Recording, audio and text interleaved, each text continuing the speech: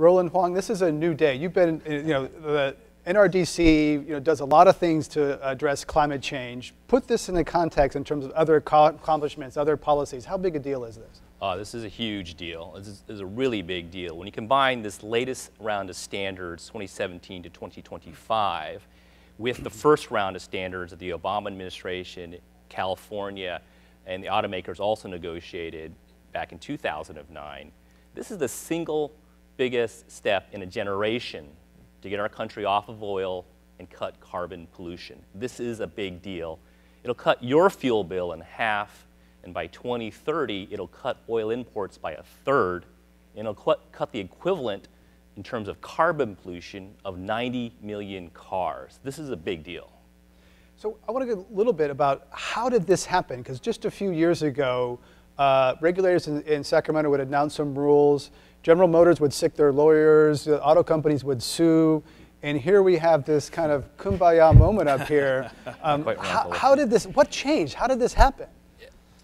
Mary Nichols? Well, I'll start, I guess. I think it was a number of forces coming into play at the exact same time. I want to give credit, going back a few years, to the leadership in California, particularly to then Assemblymember Fran Pavley, who authored a bill ordering California to set tailpipe emission standards for greenhouse gases. This was a wild and crazy idea at the time, except to a few people, but as it turned out, it did play a critical role in moving everybody's thinking in a different direction. At the same time, the US Supreme Court was telling the Bush administration they had to take action against greenhouse gases. They couldn't ignore them, that they were a form of air pollution and they were going to have to do something. In turn, I would say some very thoughtful people in the auto industry started thinking about whether there wasn't a way that they could embrace this concept rather than simply keep on fighting what seemed to be constant battles in the political arena where nobody was really getting anywhere. And they saw a chance, as Shad said, to try to get California and the federal government into alignment.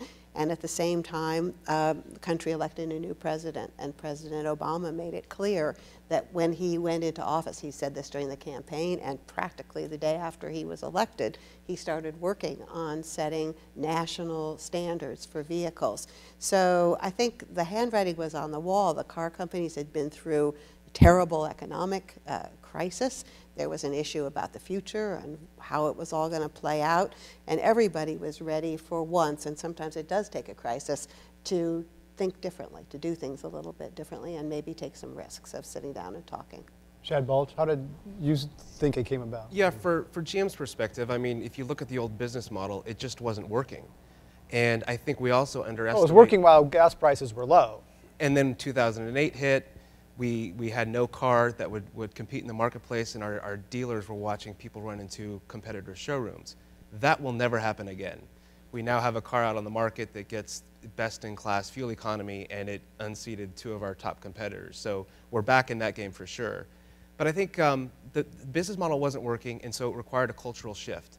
And we underestimated the image and reputation aspect of the whole situation as well. People did not want to buy one of our products because we had a history of fighting and looking for any alternative besides building better cars. So with the cultural change, there's a business case for it. There seems to be such a public hatred towards petroleum-based fuel that why not build a product that uses anything but. And so that makes sense. We're going to leverage that. And I think that is going to help shape where we go in the future in terms of automotive technology. Is General Motors playing along here because taxpayers own a quarter of the company? Is that part of the process? Well, certainly, absolutely. I mean, of course, we're grateful for having a second chance, and we have to, there is added pressure to make sure that we deliver not only what everybody expects, but what they don't expect. So while the regulatory framework is fantastic, from our standpoint and from the innovators in the company, we want to do better. That'll give us our competitive edge. We don't just want to meet the standards, but we want to do more.